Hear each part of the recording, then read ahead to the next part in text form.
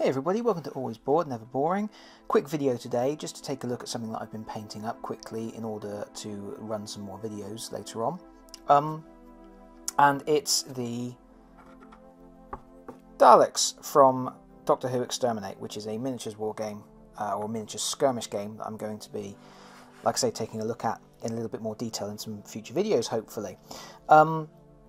Now, the Doctor Who Exterminate game comes with two factions. It comes with Daleks and it comes with my currently part painted Cybermen.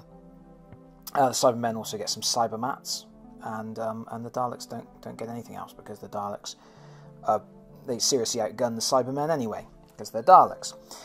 Now, I've gone for a quick and dirty paint scheme on these just to get them table ready quickly.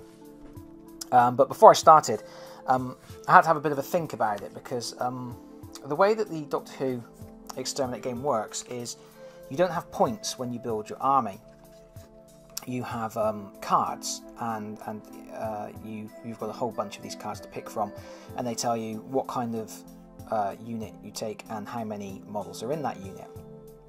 And all of the Daleks are just basic Time War Daleks. This is sort of the Christopher Eccleston era Daleks, and they all look the same except for one patrol leader, which they've got here, which I'll talk about in a moment.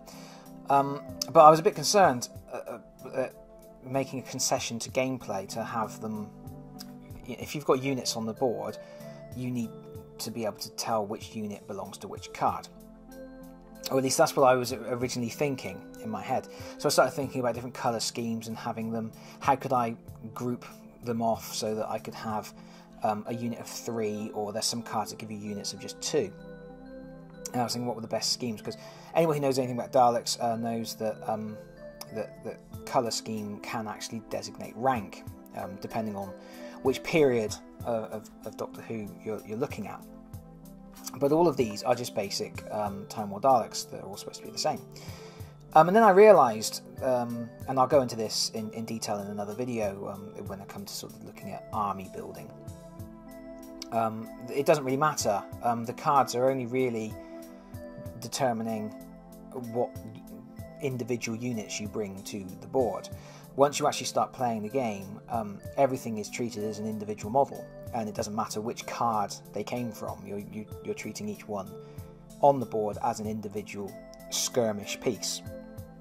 And once I realised that I could get away with painting all of them, bar one, in the same colour scheme, and that's what I've done. And the good people at Warlord Games who make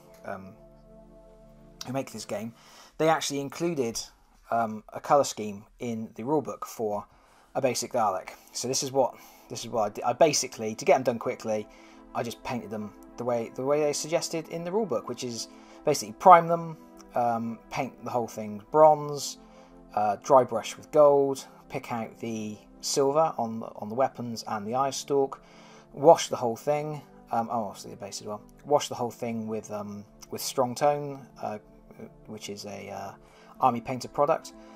Pick out the lights and pick out the electric blue dot on the eye stalk, and that's actually a paint scheme that's included in the instructions for the game. And it looks pretty effective. I mean, obviously it's quick and dirty. It's not the most beautiful paint job in the world, but if you've got a whole bunch of Daleks and you want to get them on the table quickly, I think they look very, very nice. And I was able to paint this whole force in next to no time at all, because there's no real sort of detail work involved apart from picking out the lights on the top of the heads. Okay, but what the instructions don't include is any guidance for painting the patrol leader, who appears on the card in black. So again, I went for a quick and dirty solution. So this is what I've got here. Basically, primed in black, dry brushed with, I believe it was plate mail, picked out a few extra details with a finer dry brush of shining silver, just to pick out the guns and things like that. And then I washed the whole thing in purple ink. And then, because I wasn't overly happy with the result of that, I washed the whole thing over again with Nuln oil. Obviously, the lights are white, and the eye stalk I put a touch of white on just to bring a bit of colour. And then again with electric blue on the dot. And you know, it's not winning any awards or anything, but that's what I did, and he now gets to lead my forces into battle. He's going to lead from the rear, as you do. So that's it. I'm now quickly splodging some paint on my Cybermen to match. Again, I think Cybermen are even easier to paint than Daleks. Really, it's quite a good set for people who don't really paint, but you know, want to have some nice looking miniatures on the board, because you know, Cybermen and Daleks are very, very quick paint jobs. And even, I mean, as you can see, at the moment, all I've done is sprayed the Dalek. Sprayed the Daleks with metal, with a metal primer. This is an Army Painter gunmetal primer, and already, you know, that pretty much, you could put that on the tabletop and be happy with that. Obviously, I'm going to do some more work. It's got to get ink washed, and there's going to be some details picked out on it. And obviously, the base I'm going to deal with as well.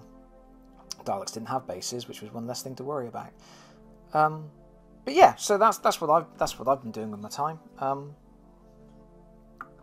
And there we have it. So that's my little army of Daleks, and that's how I've been killing time. The Doctor would not be impressed. I'll see you all again soon, everybody. Bye bye.